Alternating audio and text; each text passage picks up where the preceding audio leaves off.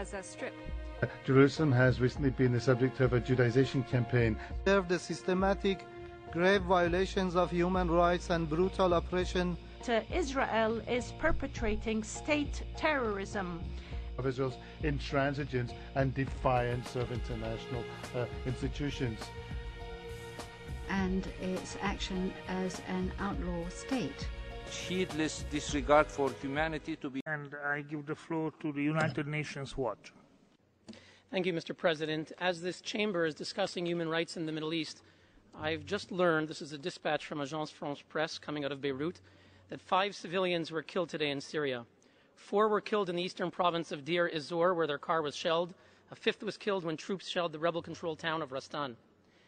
And as we sit here, thousands of civilians and homes remain trapped in shelling. Activist Khalid al-Talawi reports that, quote, many neighborhoods of Homs are still under siege, and it is really hard for us to get food or medicines. Field doctors are amputating the limbs of the injured because they have no equipment to treat them with, and they can't be smuggled out. Now, this follows the news report over the weekend that Friday was the bloodiest day in the Syrian uprising, claiming 190 lives. Mr. President, why is there no urgent debate for the victims being killed in Syria? Now, I recall being here in 2004 when the Human Rights Commission convened an emergency debate over the death of one man, Hamas leader Ahmed Yassin. Why does one terrorist merit an emergency session, but the 5 innocents killed just now, today, the 190 killed on Friday, the 900 killed last week, merit nothing?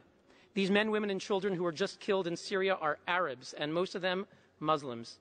Yet why is it that we just heard speeches by the Arab and Islamic groups, and they said nothing for their own brothers and sisters? Why has this session devoted an entire day against Israel, and then another day for the whole world combined, in violation of Secretary General Ban Ki-moon's specific appeal for equality and universality when it comes to the agenda?